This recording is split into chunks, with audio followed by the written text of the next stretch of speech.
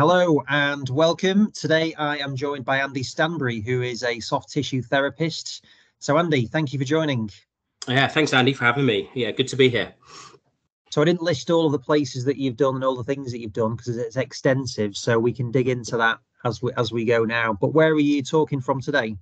So currently I'm working in private practice with a small outfit in Reading in Berkshire called One Physiotherapy. So I've been here now with them since July, and we basically have a sort of 4 clinics, if you will, 2 of which are accessible for the general public, and then we provide physiotherapy services to a private school near us for their staff and students, and then a corporate offering to a company again based in Reading, where we're fortunate to have access to gym space and a treatment room to look after their employees, which is where you find me today.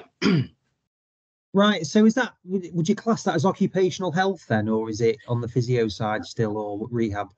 No, it's very much still on the physiotherapy side.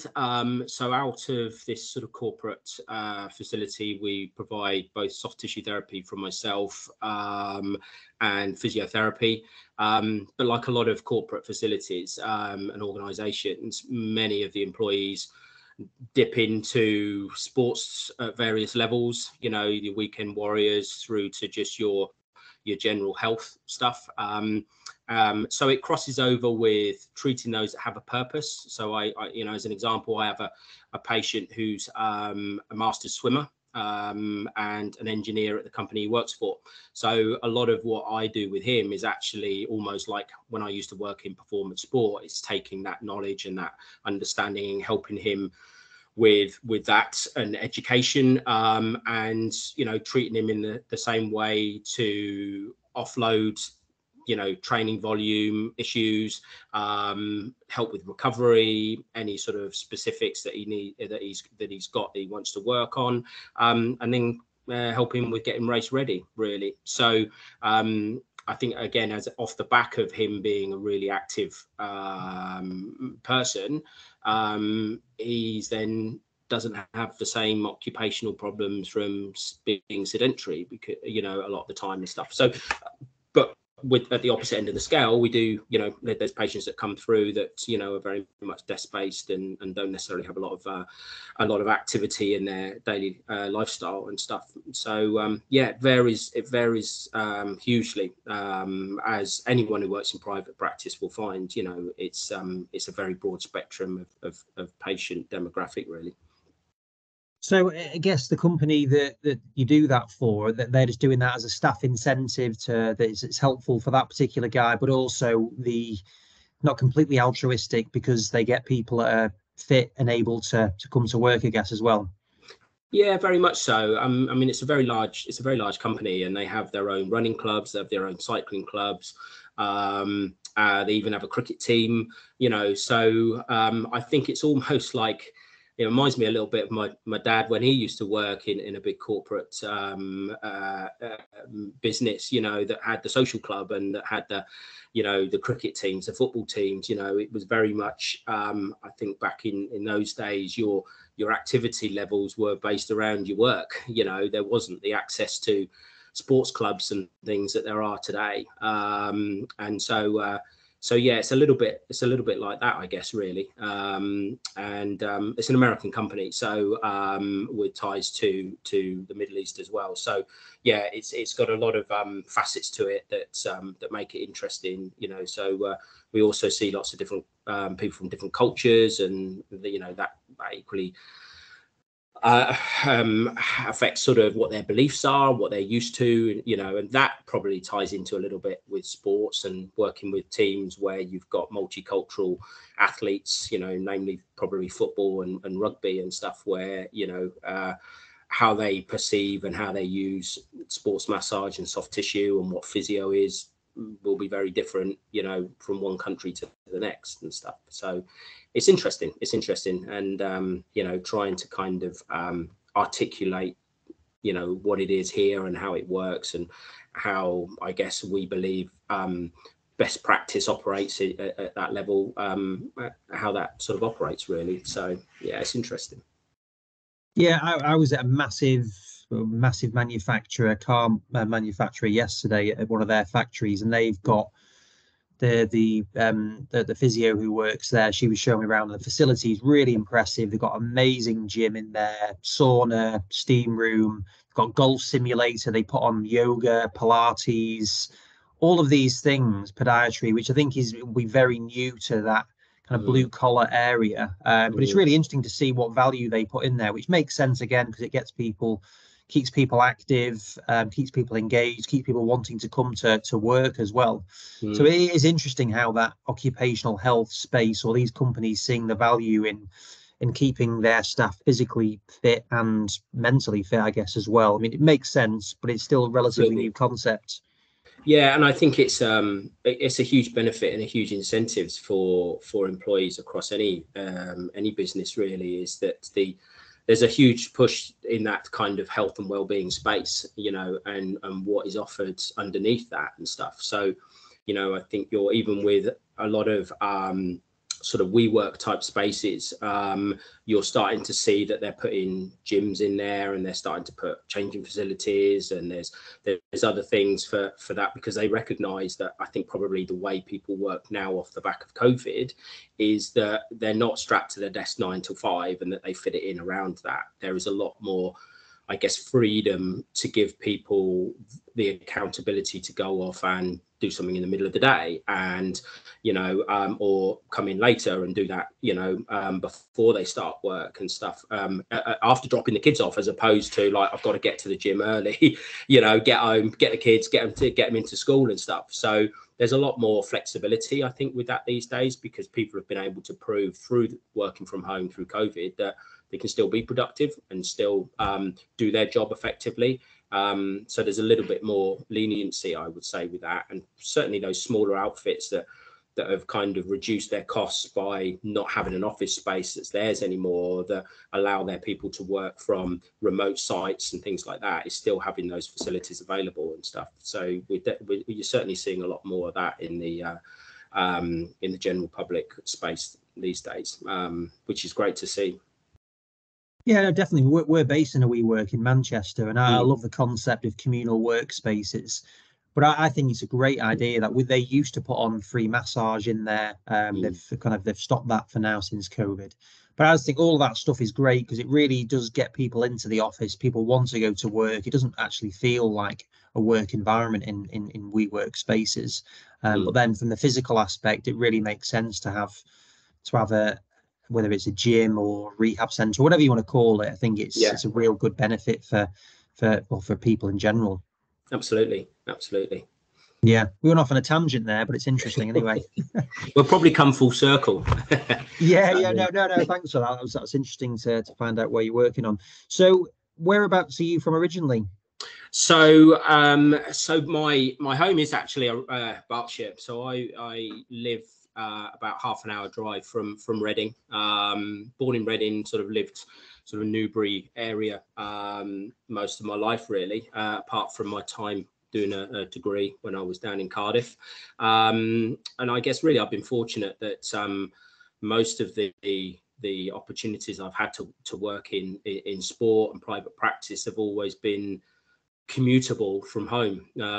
Some a little further and a little more challenging than others, which we'll come to, I'm sure, later on. But yeah, I mean, it's that's sort of where home has always been really. Families around there as well. So yeah, I've been fortunate in that respect. Yeah, no, it's a nice part of the world around that area. So then, when you were growing up, then, so did you have an idea that you wanted to go into this area? Not really. I think it shifted when I was at university. Funnily enough, my initial interest was in art and design. I did my after I did my GCSEs, I stayed on at school and did a GNVQ in art and design. Was actually looking to go off to university to do a foundation art degree, combining it potentially with physical education, with a thought of maybe teaching at the end of it, you know, and having sort of 2 teaching subjects. And I got to a university open day and sort of looked at the level of artwork around the walls, and I thought, I'm not sure about this. I'm way off where I need to be, I think. And I kind of went away and sort of thought, you know, I'm not sure I can. I guess I questioned my abilities really in terms of, do I think, you know, I could get to where I needed to be to kind of then go on to the degree program really. And I thought, I'm not 100% sure. And I looked at what else I could do, and I still had maintained that interest in the sports side, because I'd always been around sport. Every sport I enjoyed. You know, I was very active as when I was younger, and football and tennis really were my two sort of main sports. And so I then made the decision to go to college and did another GMBQ, but in leisure and tourism this time, and it was kind of split, where you had the tourism on one side and then you had the leisure and sport on the other. So I obviously went down the leisure and sport route. 2 years doing that, sort of looked at the university options again, and decided to go to UWIC, as it was then, Cardiff Met as it is now, to do sport and physical education, again with a thought of going on and doing a PGC at the end of it and PE teaching. And I got into my second year, did a sports injuries module, and pivoted again, and just thought, you know, this is really interesting. What can I do that's related to this? And I think, you know, at the time, so I was at uni from 98 till 2001, that there wasn't, you know, the sports therapy, sports rehab degrees to the volume that there are now. And it was only really physiotherapy that was, you know, an option within a full-time education. And I'd got to a point where I just needed to go out and work. I needed to get some experience, and I didn't really have the appetite to then do another 2 years full-time. So I came across sport and remedial massage therapy, and I guess it was relatively niche to the general public at that time. It was very much only sports teams and that really sort of had access to the level that it probably is now still to the general public. But I thought, well, I could do this. I could work and I could do it part-time and stuff. So that's what I did. I came out of uni, worked in a health centre for a year with doing sort of organising kids' activities and coaching and all of that, lifeguarding, a bit of jack of all trades really. Worked in the gym, and whilst then also doing my qualifications in level 4 in sport and remedial massage therapy, as it was then. So level 5 didn't exist, which is kind of like where most people can access now. I think a lot of degree programs are either level 4 or level 5. So so that was really the start of my journey, and I qualified with that in May 2003, and then thought, what now? So I sort of went into, as a lot of people do, looked at the option of private practice and just getting some experience and some. And I was fortunate the health club that I worked at had a space, like I guess a health and beauty space really, that you could rent rooms from. So I started there. But my intention was always to try and get into sport in some capacity, ideally football. And it just so happened a good friend of mine was playing full-time for Woking Football Club in National League. And he had a chat with the physio and said that, you know, would I be able to go in and just help out and get some experience and stuff. And I basically stayed there for a year, working voluntary with Woking, supporting the physio, going in a couple of days a week, plus then doing my other job around it, and then doing weekends as well with the games and stuff. So it was pretty full on, but you know, it was a massive opportunity to get experience under my belt in a sporting environment. Which I think was the catalyst to sort of moving on from there into sport full time, and you know, on the journey it's taken me really. So then, just going back to the art bit as well then, so was there any, when you were doing the degree course, did you ever think, I'm in the wrong bit, or was it as soon as you got to that injury module you thought, actually no, this has been a great decision, I can see a future in it? Yeah, I mean, I don't think I ever felt I was in the wrong place. I think, it certainly broadened my horizons in terms of where you could go with it.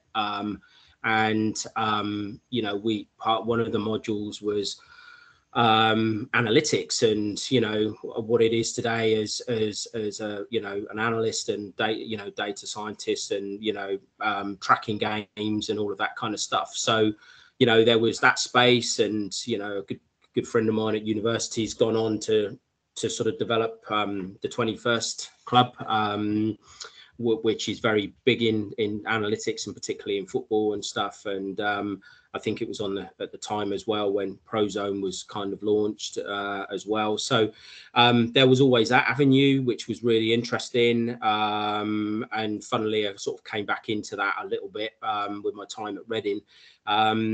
But it was always the sports injury stuff. I just found, learning about anatomy and physiology, and I wasn't a scientist. I wasn't ever going to go down the sport and exercise science route, and physiology and that kind of stuff. I guess maybe my art background and that kind of that approach to working kind of fits with soft tissue therapy. There's a science and an art to it, and it's and I think there is using your hands to kind of affect change is essentially what you're doing on a bit of canvas or a bit of paper with a paintbrush or a pencil or charcoal, whatever. So yeah, maybe it's kind of similar but different. I don't know.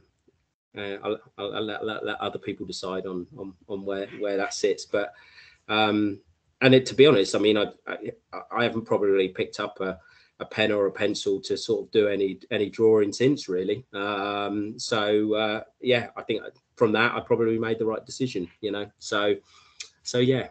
Yeah, no, sounds like it. And then you mentioned Woking. I don't know if you remember this, because this just randomly came into my head. Do you remember a guy called Tim Bazaglo?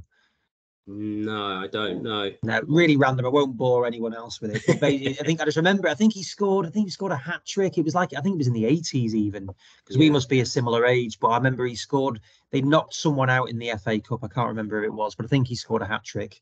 Yeah, I'll search that later on, but I won't pursue that one. No, I was there when Glenn Cockrell was manager. So former sort of Southampton legend, I guess. So he was managing at the time, but there was a number of players that played at the highest level. Ian Selly, who was ex-Arsenal, and I think won the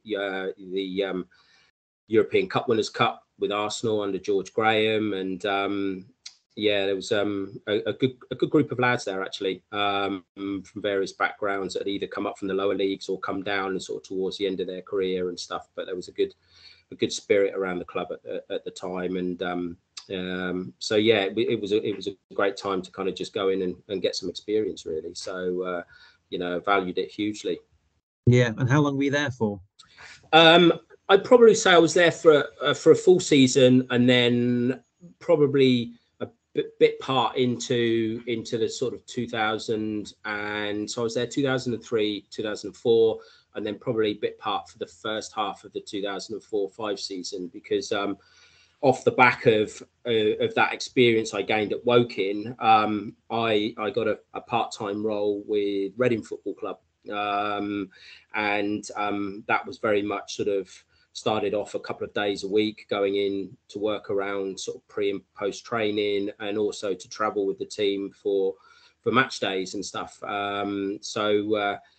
So that was just, a huge jump, obviously, going from a national league level to championship level, and, the requirements and the needs, I guess, of the players based on their sort of the training intensity and the training volume. And, I was very fortunate to kind of then work under under John Fern, who I know you spoke to a few weeks back and stuff. And, it was a massive learning curve for me, really. And I learned a lot, from him and from the team that he had around him in terms of that support. And I ended up being at Reading till about 5.5 seasons, I think it was. So and very much under Steve Coppell's reign, really. And it was a phenomenal journey, as you probably know all about now from speaking to John and stuff. And it was a great time for the club. And you know, I guess I started off in a part-time role, but when I finished, it was very much a full-time role. And you know, I like to think that that we'd sort of taken the service from being very much, you know, your masseur or masseuse type role to actually, you know, a sort of a clinical sports massage therapist, soft tissue therapist. And you know, I had Dan Buchanan, who you may know, came in to replace me when I left to go to the English Institute of Sport, and kicked it on even further and took it to sort of another level, really. So I'd like to think that, you know, between the two of us, we were sort of a catalyst to kind of moving the sort of the old school approach to rubs and things like that to more of a, you know, an advanced level of thinking and critical thinking and application of soft tissue therapy techniques, you know, to improve performance and recovery, really, as part of a wider medical setup, you know. So, but it was during that time I also got to, as I've alluded to already, dip back into a bit of analysis stuff. So I was sort of part-time massage therapist and part-time analyst, really.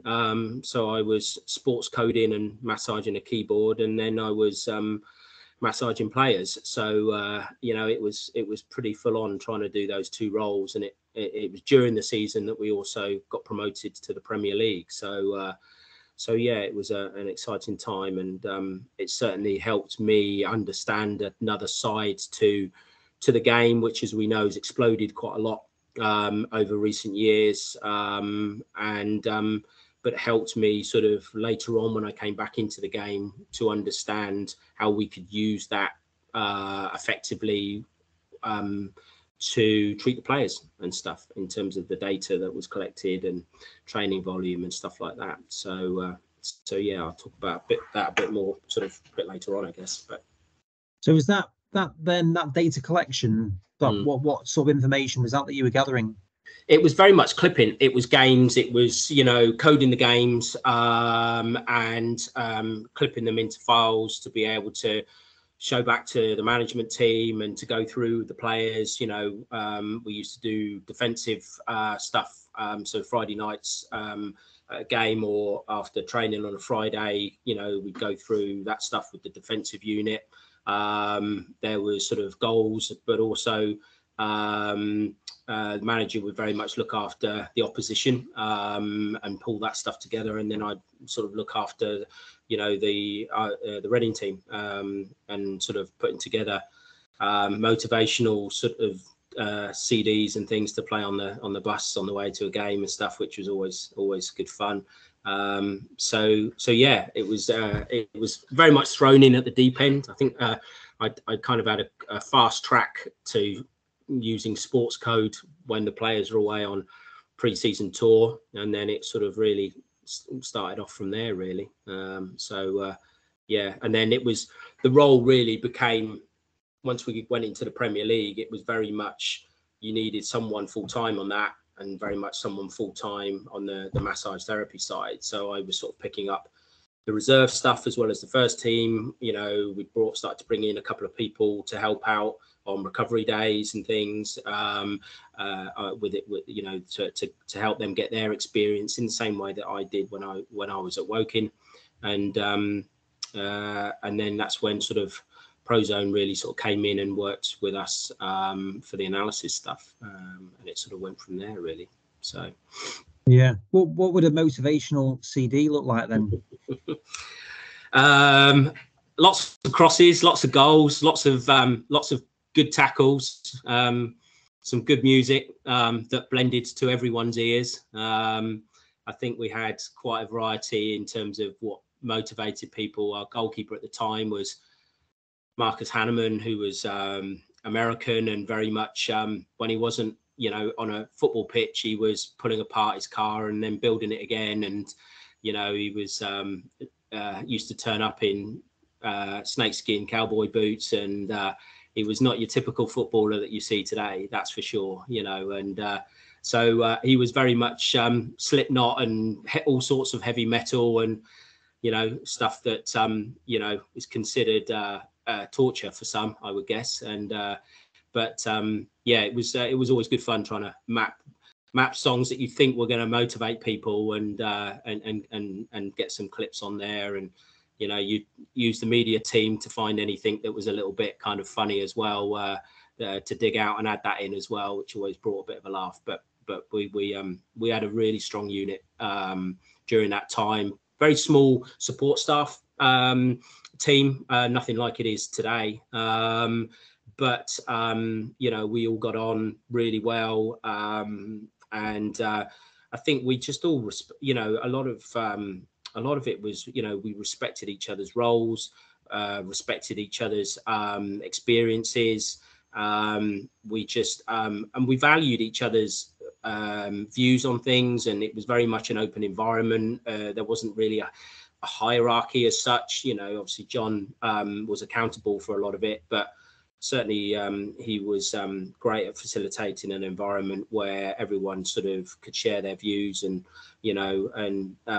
it was great. We all sort of shared within the rehab side of things and looked after players, and then sort of brought that all back together and stuff. So it was great. It was a great time, and say it was.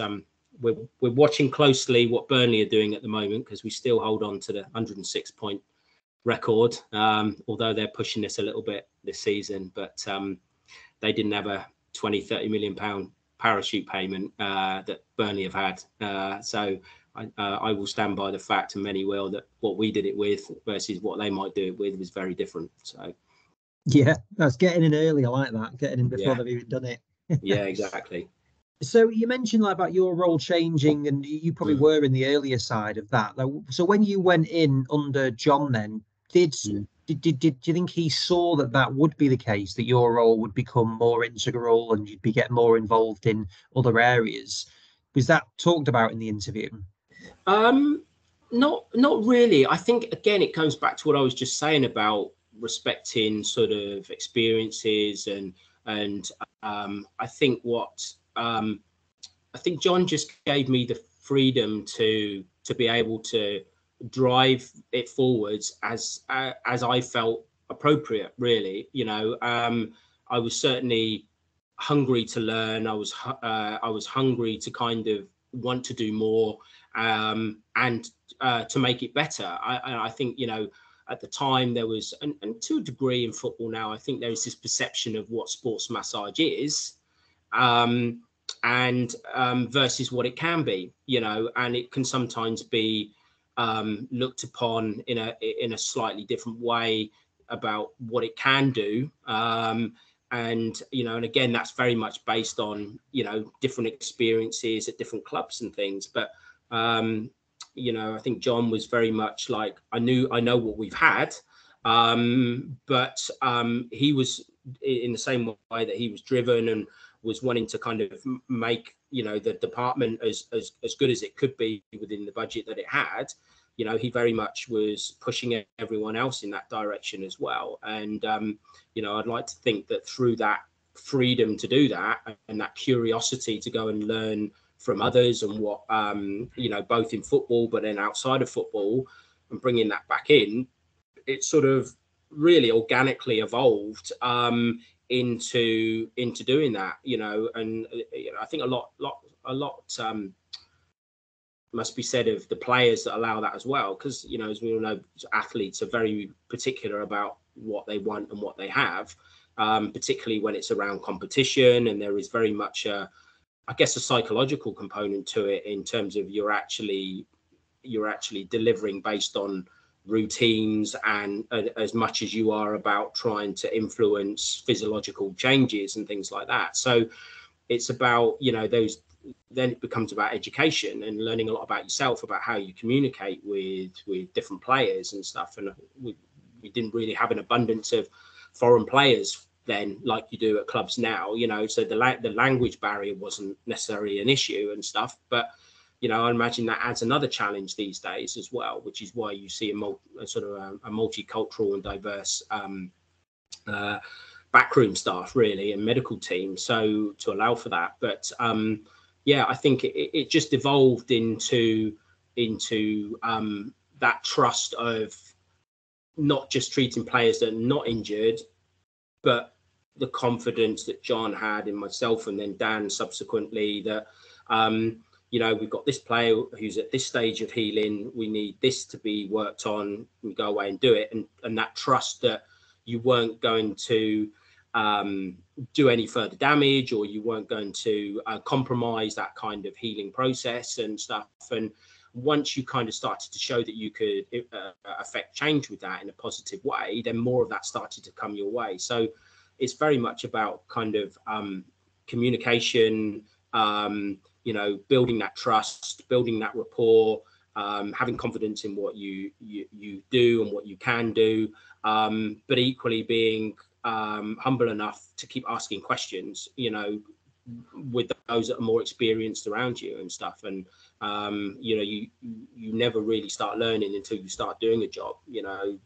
I think the education that goes before it just kind of gives you the framework. You know, it's for you to go out there and build on that and fill the gaps, which is often a lot of the soft skills and how you relate to people and stuff. You know, and I think that was, I think, fundamentally where it changed. It was certainly very much more an organic kind of thing, really, than it was, you know, purposeful, I would say.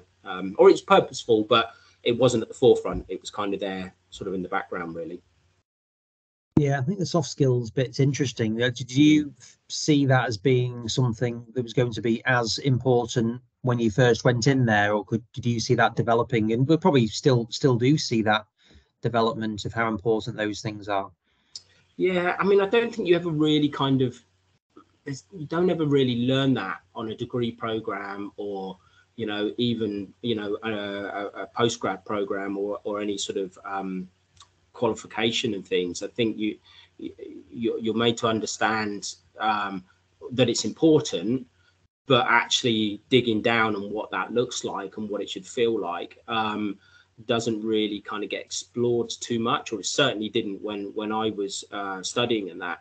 And I guess it's something that you kind of got to be, how do I put it, your ability to self-reflect and to be able to step away from the situation and go, you know, what was my approach, what was my behaviors, you know, how was I feeling, you know, almost assess yourself in that situation, and then and then be able to then go back into something similar and change your approach. And I think it's hard to do in a high pressure environment when things are just so quick, and you know, and things turn around so quickly and stuff, and there's not always things that you agree on, and you know, you know, thinking that things could go in a different direction and stuff. But I think I probably became more aware in terms of its importance when I moved on to the English Institute of Sport. Again, I think certainly that time at Reading was very much fast-paced learning, and I probably understood it where I was involved in it and how I sort of developed in that area more once I left than when I was enduring it. You know, in that time of looking back and on the experiences and certain situations you're in and what you could have done better, and which direction you could have taken, and then going, right, now I've got an opportunity to actually do that in a new environment with new athletes and new people and stuff like that. And quite early on in my time at the English Institute of Sport, or EIS, I got an opportunity to do a practitioner development program, which was an internal learning program, whereby you very much develop and study those soft skills. How do you build relationships with the coaches, with the other multidisciplinary team, with the athletes, and, you know, ways of communicating with them, and building that trust, and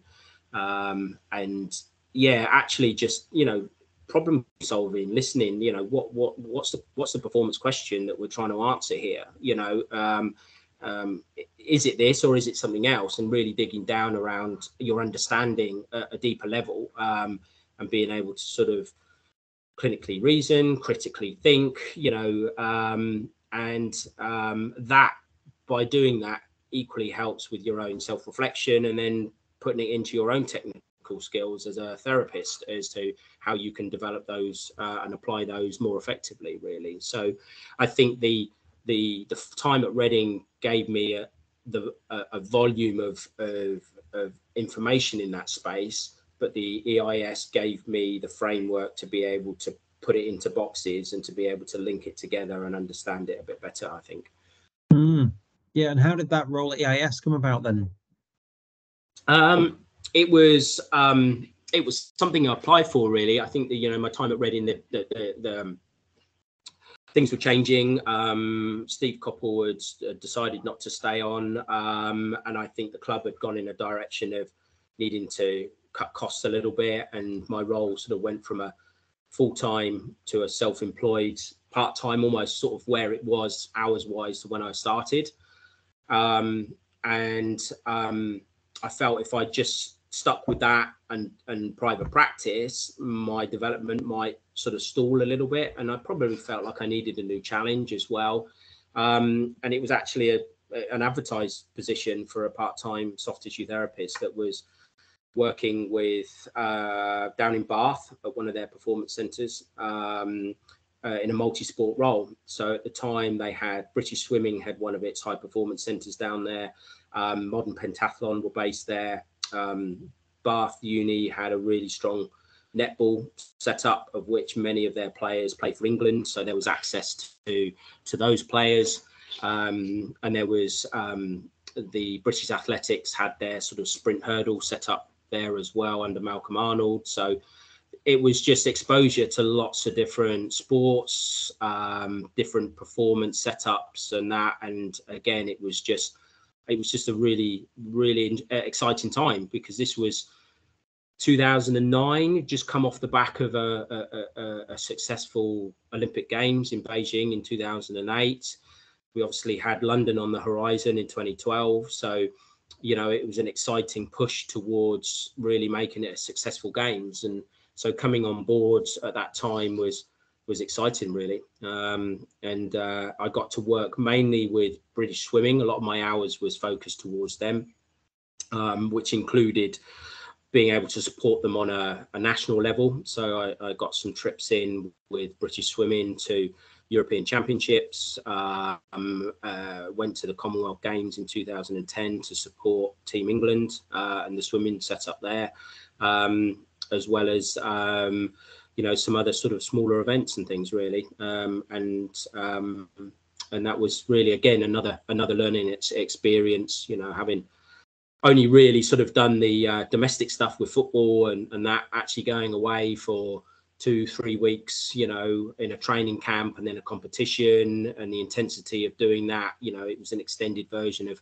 I guess, a pre-season camp with football and that, but with competition at the end of it. So you were very much at the business end of something rather than at the beginning, which you very much were with the pre-season tour. So yeah, and it's long hours. Swimming's not a you know, done in a couple of hours competition. You know, you've got heats in the morning, back for finals in the afternoon. You know, you're there before the swimmers arrive. You know, you're there till the last one goes, and then you're back to the hotel, your lunch, see a few athletes that might be performing that afternoon or have performed that morning and not racing until the next day. So you're then back down the pool for the afternoon meet, and then you're back at the hotel, and you very rarely see anyone at the hotel in the evenings, because you're not back until sort of 9 o'clock, 9:30 sometimes.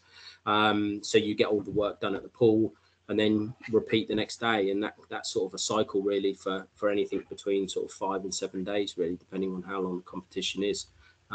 So yeah, it's quite a long shift when you look at it like that. So but really enjoyed it. You know, great group of people, some really top athletes at the time, still competing. I think most have retired now, actually. But it was great access to a completely different sport, really. So most of the swimming I did in football was when the players couldn't walk or couldn't run. So, you know, it was a pool rehab more than anything.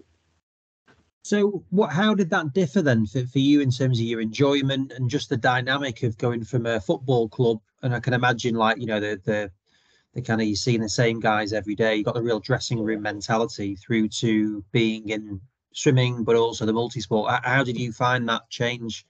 So I think the first thing was that was different and probably aligned, more with the way I feel comfortable working was in football. Very much it's, it can be a bit reactive, and probably, again, looking back at my time at Reading, you don't know what you don't know. And I was very much kind of, I guess, reactive in terms of working with the players. It would be when they come into the treatment room, Andy, can I see you for this? Can I see you for that? And you just manage the players around the time that you've got, either before training or after training, and once I moved into the English Institute of Sport, and equally those players, they're there full time, so they can access you when they want, how as many times as they want over the course of the week. You're employed by the club to provide that service.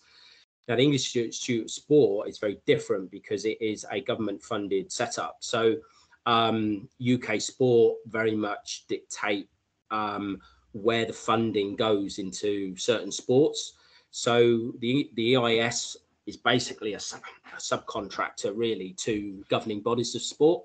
And depending on how the sport wants their performance set up to look like, they will invest in certain services of which the EIS would provide. So a smaller funded sport might only be able to afford a part-time doctor and a part-time physio. Your British rowings, your British cycling, British swimming, you'll have doctor, physios, soft tissue therapists, biomechanists, strength and conditioning coaches, either part-time or full-time and stuff. So it's very much determined by funding.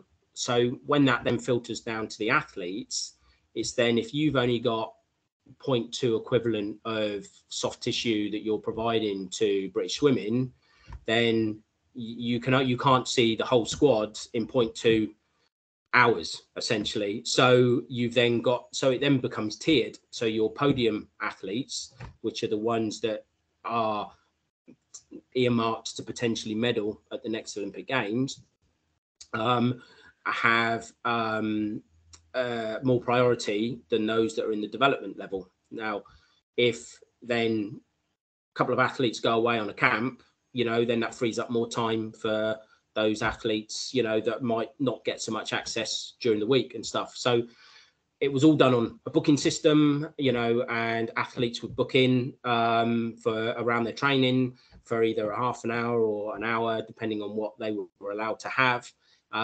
So again, the challenges that you're up against is very much bang for buck. I've only got this much time with this athlete this week. Where are they now and where do they need to be? And how can I most effectively get them there? And working closely with the physio in terms of how can you work together to achieve that together, and not almost see it as a massage goal and a physio goal. It's actually, well, if I do look after this, then you can look after that. And what I certainly, I think, tried to evolve, particularly with the swimming, was where was it possible with some athletes to actually do, if you want, like a brick session. So they'd see me for half an hour for some soft tissue work, optimize movement literacy and their capability of going into certain positions and stuff. And then the physio would go and load them effectively, or the strength and conditioning would go and load them effectively. So you're almost preparing them for what they're going to do versus just treating them based on what they've asked for, and that's where there's that kind of balance of what you need in order to go and swim well.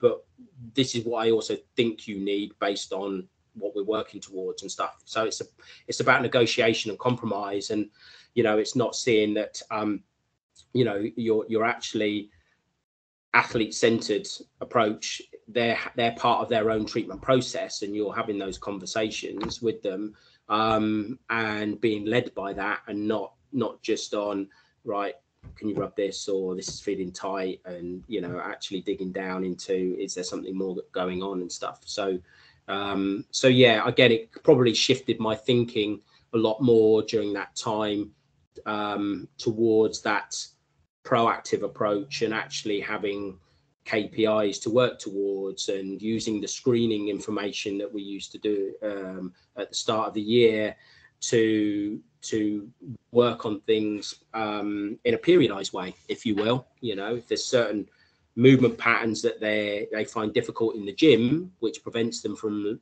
loading more safely, then how can we help improve that? And so it became working a lot more closely with the other facets of support, with strength and conditioning in particular, with physiotherapy, with biomechanics or whatever. So I sort of learned to kind of appreciate the multidisciplinary team in a slightly different way, I think, and how we probably could work a lot more closer together as opposed to in silos.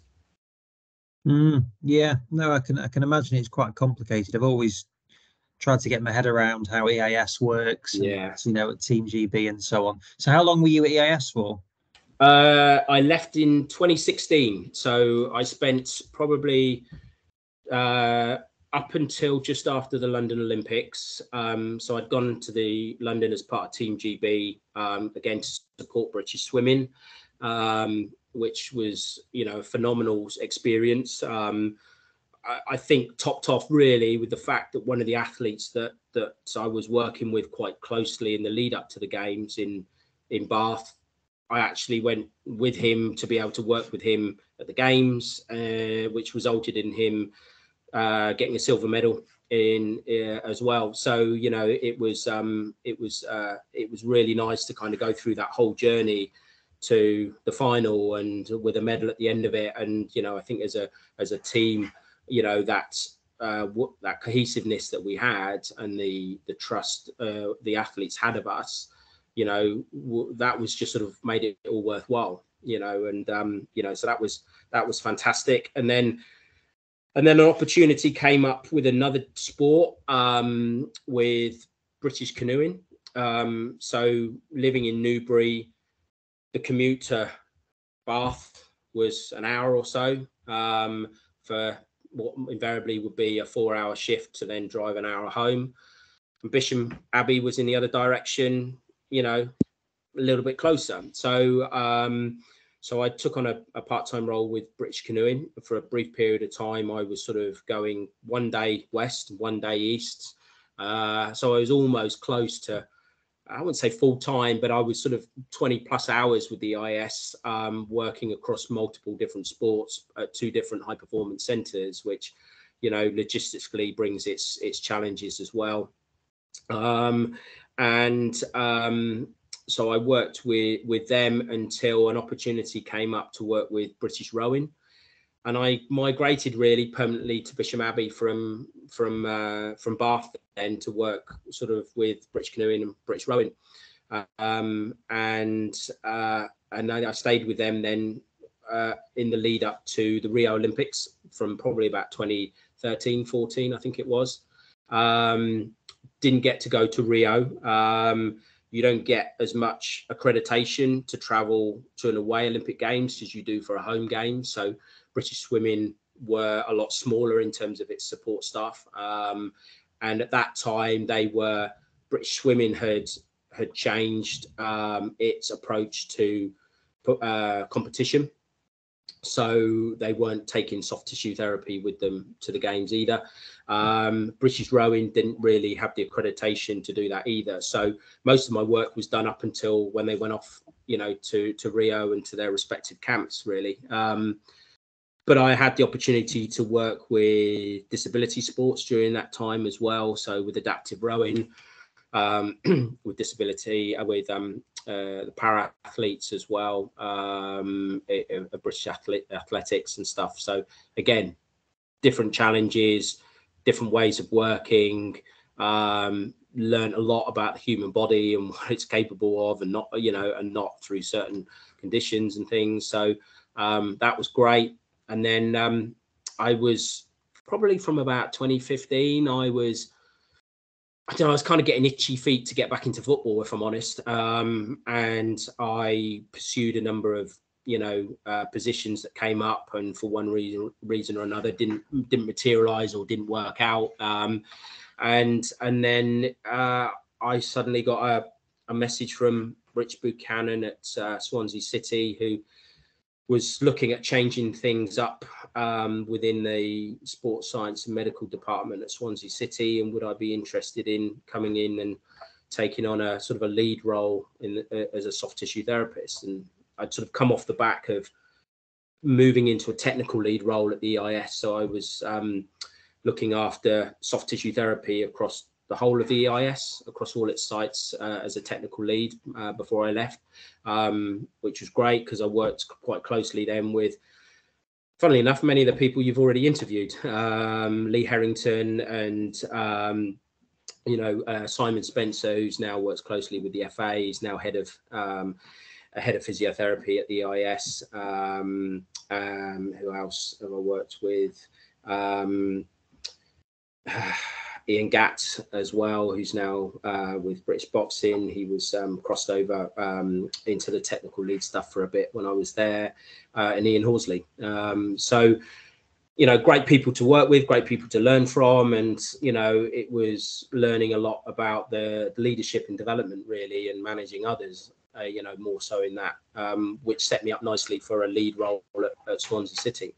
Where so that technical lead role then, how did that come about then, and how did you enjoy that? What at the EIS? The EIS, yeah. So it was initially it was there was someone in the role when I came on board who left the EIS, went into I think she went on maternity leave and then decided not to return. And myself and another soft tissue therapist who we both worked together at swimming, we took on a dual role for it, where she was based up in Loughborough, so she'd look after kind of like that anywhere north of Birmingham, and then I'd look after anything south of Birmingham, really.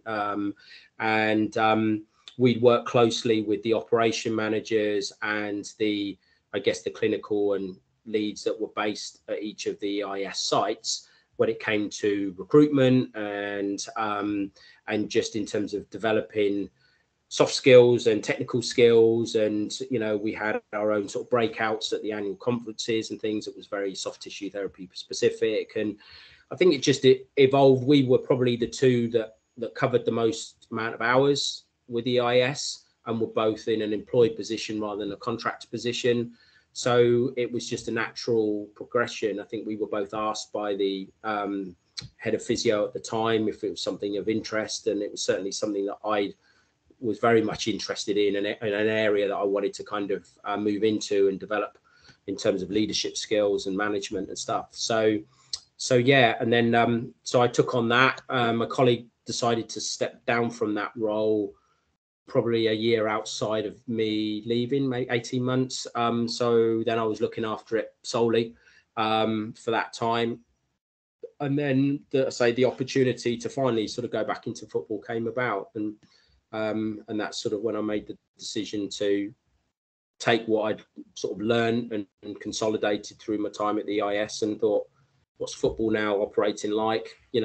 Can we go in and, use some of that experience of how other sports work to apply it into Swansea, really. So I got my wish to sort of get back into football, but it brought its own challenges. It was good and bad in many different ways. I think it was Swansea at the time were on its descendancy in terms of performances on the pitch. They'd gone through a number of managerial changes, which and I guess their way of playing started to kind of drift a little bit. They were always known, I think, as Swansalona because of the passing ability that they had that got them to the Premier League. And then the challenges of staying there kind of shifted a bit. And I think I had, including caretaker managers, I worked under 7 managers in just over 2 seasons, which 7 pre-seasons, if you will. Different styles, all managers with different philosophies, different approaches. So you usually see a spike in injuries when a new manager comes in because they want them to train in a different way and play in a different way. And so it was.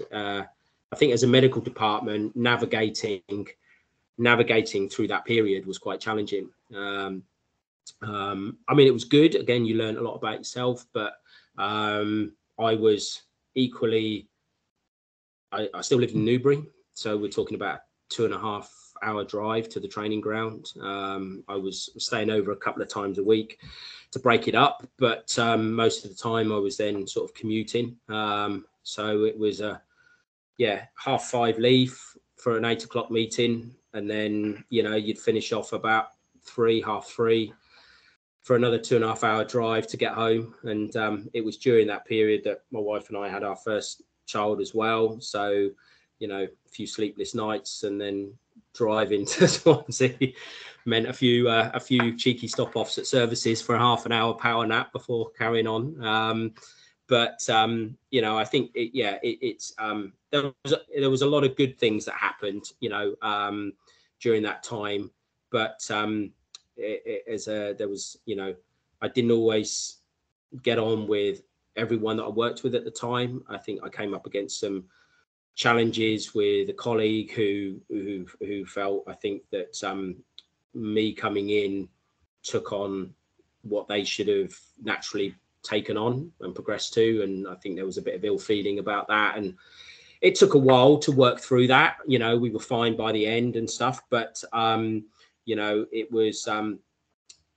was difficult, and because I think I was new to back into football. Football changed a lot. So I was still finding my feet in terms of what I thought could work and what not. Obviously, we had on the football side, there was a lot of changes with management. With that brings about a degree of uncertainty and feeling vulnerable. And I think I had certainly that. I then started to question, was I good enough to do that role? Would that other person be better doing it? And you start to kind of, believe things that aren't really there, or see things that really are there. And, I guess a bit of that imposter syndrome sort of creeps in. And when you spend a lot of time in the car on your own, inside your own head, it kind of manifests itself a lot. And, I had some sort of dark times during that period, but equally some, enjoyable times. And, Swansea's a great city, great people. And the people that majority of them worked at the club were Swansea born and bred. It was their passion, really, the club, and you were great people to work with.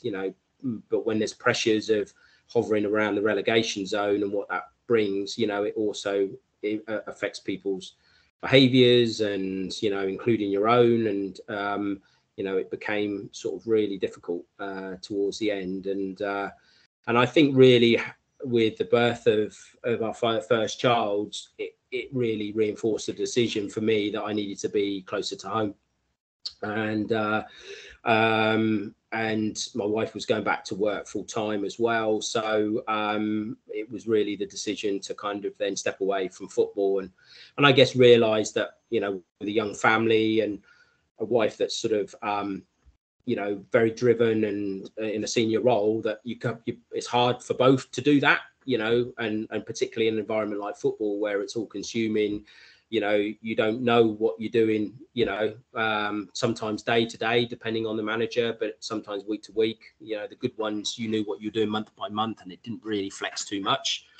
The ones under a lot of pressure that didn't really plan, you'd get a day off when you didn't need it, and you'd get it taken away when you needed it. So, it was, and then you're upsetting the family because you've got to go in and you can't go and do something. So it was just too volatile to to do that, living as far away as I did with a young family, and it, without it affecting the relationships that you have with friends and family. So I made the decision to step away and to just go into private practice for a year and just reflect a bit in terms of where I wanted to go and what I wanted to do now. And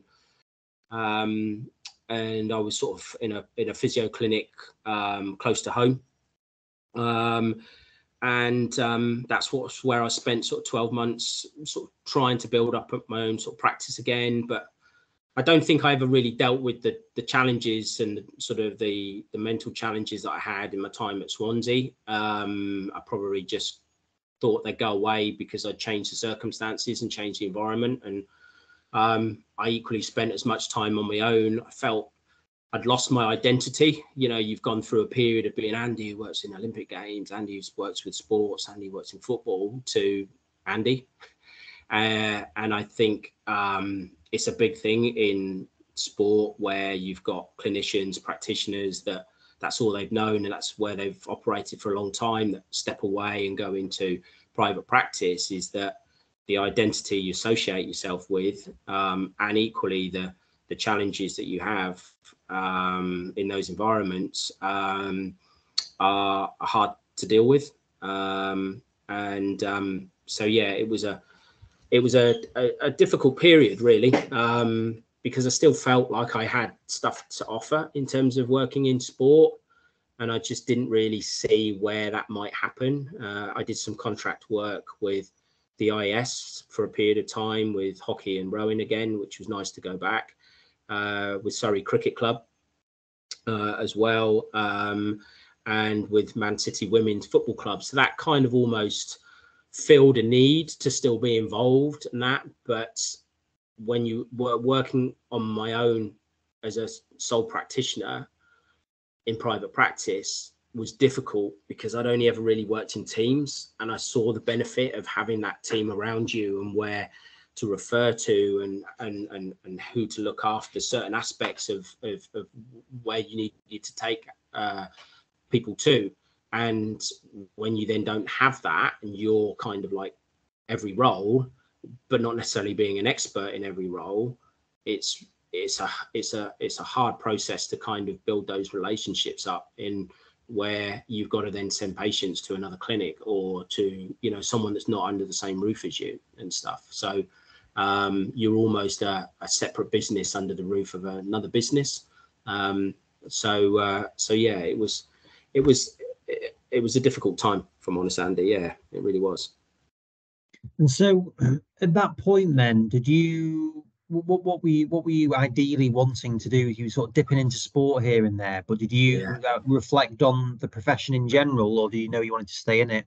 No, I think I knew I wanted to stay in it. I think it brought its financial challenges at home in terms of, could I stay in it? Did I need to go off and look at something else? And I certainly came very close to doing that, based on my situation that I was in at the time and stuff. But, you know, the opportunities to come into to sport are few and far between. And as we know, the breadth of people out there looking to get into it has increased so much, you know, making that sort of funnel a lot smaller, really, and stuff, regardless of your experience and things. And I think I just knew that I needed stability.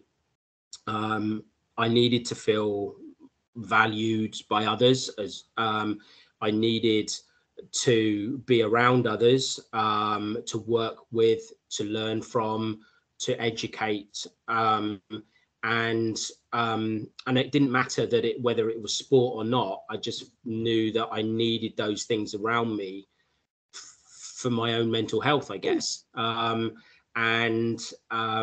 that's when an opportunity with Pure Sports Medicine came up, and it was as a head of soft tissue therapy, which I thought was perfect because it allows me to take my leadership experience and to continue to grow that. I knew, you know, you're only really leading yourself when you're on your own, and that wasn't enough for me.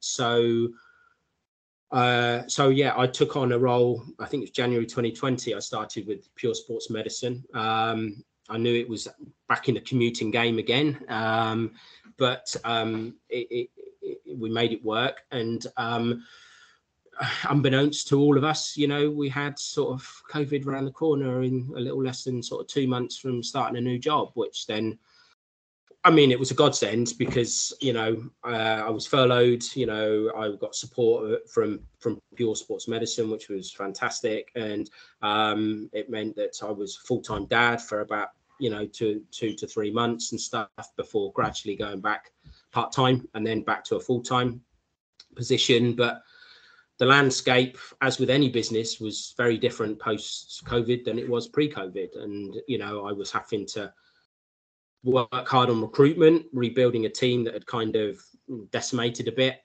We had, being in London, it was sort of a bit of a multicultural soft tissue team. So we had practitioners that went back to their respective countries during COVID and didn't return. So, you know, it was having to kind of build a soft tissue service back up again, but equally then moving it forwards beyond where it was when COVID hit, which brought about its own challenges, building a patient list back up as well.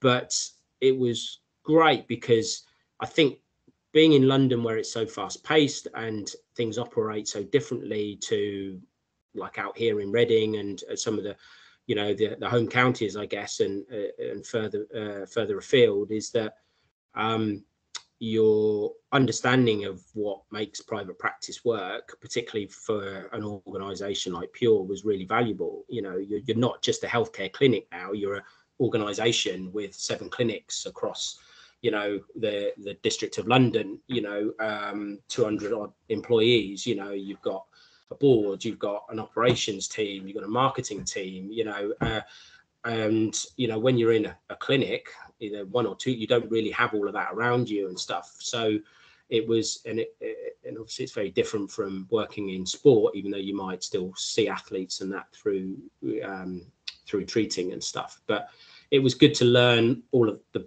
I guess, the business aspect of that, and, you know, the politics sometimes that come with that. But it was really valuable, and in the end it was a case of, you know, not necessarily needing a new challenge. I think, I mean, my time with Pure came to an end because of personal reasons, needing to be closer to home.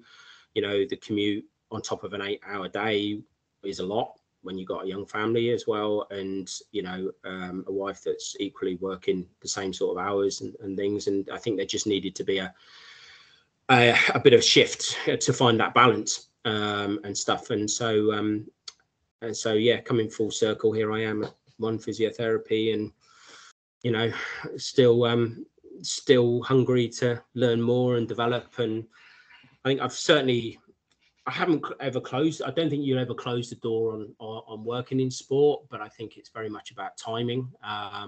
That's right for you. It's important to know that if you're doing it for the right reasons and not just to get back into it. And for me at the moment, private practice works. I've got an interest in wanting to develop in other areas, still in a leadership and a management role, but also more on the health side of stuff rather than the performance side of stuff. So I'm studying to add oncology to my skill sets. I've recently done a scar work course as well, and which I find fascinating. So, you know, I'm now treating patients that are, you know, orthopedic scars post-op, you know, C-section scars, you know, post-cancer surgery scars and stuff like that as well, which is just, it's so interesting, you know, the impact that it has on people emotionally, as well as physically, and sort of what you can give back in terms of quality of life from treating that stuff, you know, from patients that can't touch a scar, can't look at a scar because of trauma that's related to it, and the impact that it has on them mentally, to being able to then have a relationship with it, you know, before you've even changed anything physically with the scar. It's just getting them to have a better relationship with it and stuff, you know. So it's very much learning about your ability to absorb people's trauma and being able to talk to them. And, you know, it's the therapy is very much about, you know, your language and your narrative as much as it is about what you do when you put your hands on people as well. So it's just really interesting, and open up ways of, you know, of treating in a different, coming at it from a different filter, I guess, but still being able to make change and become effective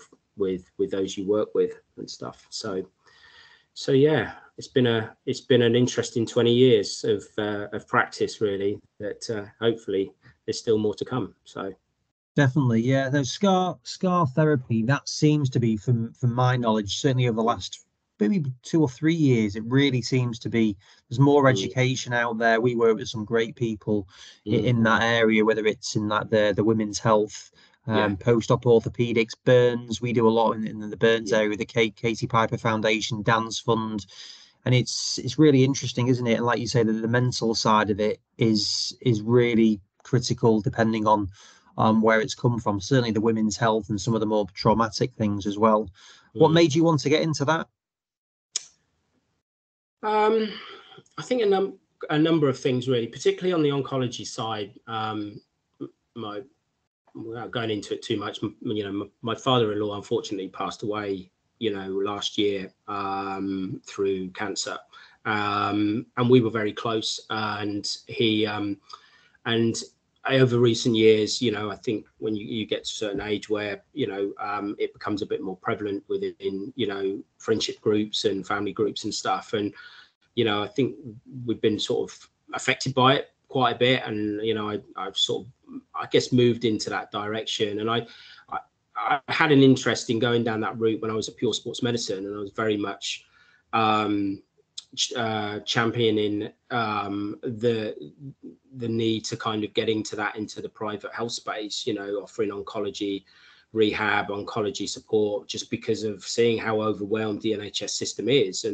But when it's a matter of life and death, people can't wait, and they are, if they know that they can go and receive care for, management of symptoms to do with treatment, it's, the massage and the soft tissue therapy is not going to change the outcome. But if you can help them through that journey with less pain and less complications, and equally just give the carers of those people going through it some space and some time to just go and have on their own, because it's, having seen my mother-in-law go through it, it's all consuming, and sometimes people just value some of their own time, and being able to spend an hour with someone to work with that, is you're treating two people at once, essentially.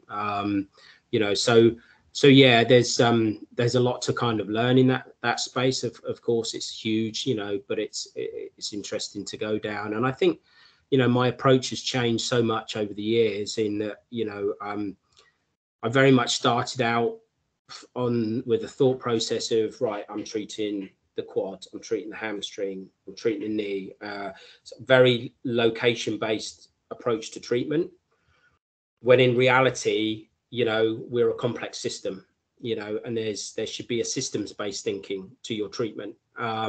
And with any complex systems, it's a multiple of variables that lead to an outcome, and how they interconnect and how they relate, and that, a blood flow problem is equally a lymphatic problem, which is equally an immune system problem. So, you're then starting to think about how you can influence different systems to move things in the right direction, as opposed to just seeing something as a ankle problem or a knee problem, and you don't have to treat an area to have a positive effect on it. You can treat away from that and influence the systems, and the importance of breath work within the use of your treatments and things like that as well, and something the patient can be doing actively and focusing on while you're applying the hands-on stuff. People forget the skin is the largest organ of the body, right? And so it's communication with the brain and the rest of the body. It's I think, to sort of summarize it, you listen with your hands, and and communicate with your hands. So if you're not applying that as part of a rehab process, whether it's, I'm not saying it has to be one person, it could be multiple different people that's using that skill to sort of harness an understanding of the direction that patient or that athlete needs to go in, then you're missing a huge component of that. And 20 years of putting hands on people, you kind of develop, I guess a skill to kind of work out what's not right, what's right. By no means at 20 years do you have all the answers and stuff, but you certainly know which rabbit holes to go down and which ones not to. And I think my advice for anyone in sports massage and soft tissue therapy is just remain curious. You know, there's a lot of stuff that research is now showing that we've not known before. So, you know, it was only 5 years ago we realized that the brain has its own lymphatic system, which is just crazy, you know. So if it's got its own, then we know the brain's important, right? You know, so look after it. And, you know, I think, so be curious, what can you affect? And question everything, and explore within your profession, outside of your profession, you know, what things can you bring in that make sense and that you can adopt and you can apply, really. So no, great. Well, that's a good note to finish on. Be curious. I like it. So Andy, no, thank you very much for your time on that. Really appreciate your honesty, and really interesting 20 years, and look forward to seeing what happens over the next period of time as well. Brilliant. Thanks ever so much, Andy, for your time. I really enjoyed it. It's nice to kind of share your story now and again. So thank you for that opportunity. No problem. Cheers, Andy. See you soon. Thanks very much. Thank you. Thanks. Bye-bye.